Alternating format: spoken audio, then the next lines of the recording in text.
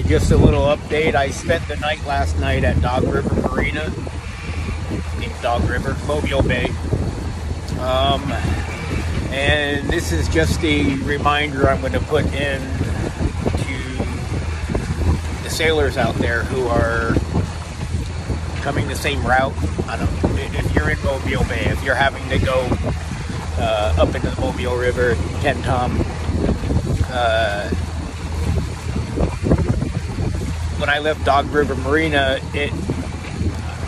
looking at the charts, I was like, okay, I'm going to have to follow the ICW all the way down to the Gulf of Mexico and then cut back sharp east.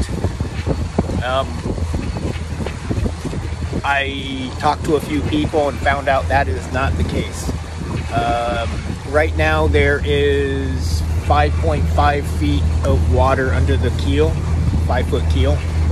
So a little bit over 10 foot. It was saying right now anywhere from 9, and then now I see a 13-footer. There's some 20s. Lowest it's gotten was under the keel has been 3 foot, and I left the ICW or Mobile Channel. I'm sorry.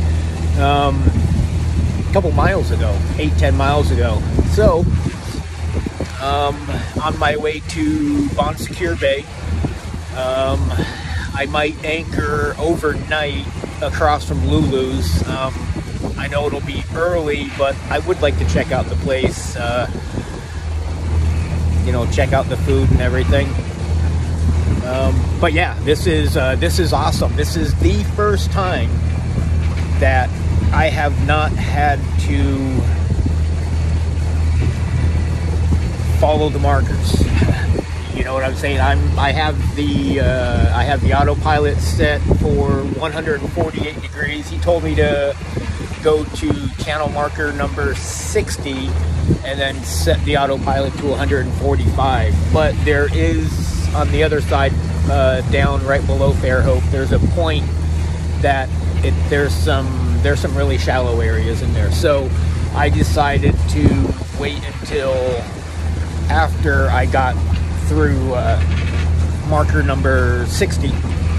I got halfway between 50, I guess it would be 58 and 60.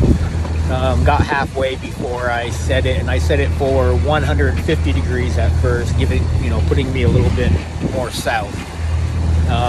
And then just to make sure that I avoid that area, because I have no idea how far it stretches out. So yep, 148 degrees right now. Let me show you what I mean.